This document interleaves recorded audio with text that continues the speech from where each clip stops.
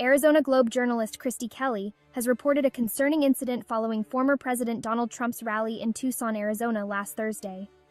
Kelly noted that up to 20 people were affected by these symptoms, all of whom were seated on the left side of the stage. Many supporters seated behind Trump on stage went to the ER after the rally with blurred vision and burning eyes. I spoke to several who still have not fully recovered. As many as 20 were affected, Kelly wrote on X.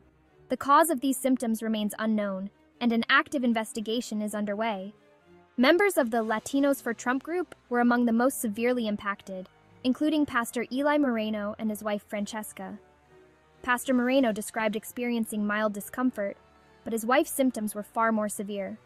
Her vision blurred, her face swelled up, and we had to rush to the nearest Walgreens for help, Pastor Moreno told Kelly.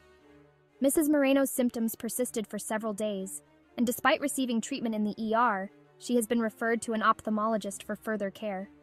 Another attendee, Myra Rodriguez, a Planned Parenthood whistleblower, shared a similar experience, saying that just 30 minutes after leaving the rally, she was unable to open her eyes due to extreme burning.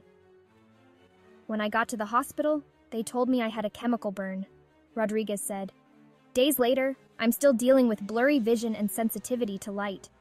In an interview with News 4 Tucson, Rodriguez described her visit to the emergency room, where medical staff questioned if she had been sprayed with something based on her unusual symptoms. The emergency room staff, from the triage nurse to the PA physician assistant, asked, "Are you sure you didn't get sprayed with something? Your symptoms look like you got sprayed with something," she said. "I can't see anything when I try to open my eyes. I see a bright light. It hurts. It hurts a lot to open my eyes. I have this cold cloth I put on and take off constantly. It's horrible," she added. News 4 also spoke with a brother and sister, who wished to remain anonymous, after they experienced similar symptoms while seated near Rodriguez. "It kept getting worse and worse. My eyes were watering a lot, my nose started running, then I started feeling my face get really flushed, and my neck felt like it was on fire.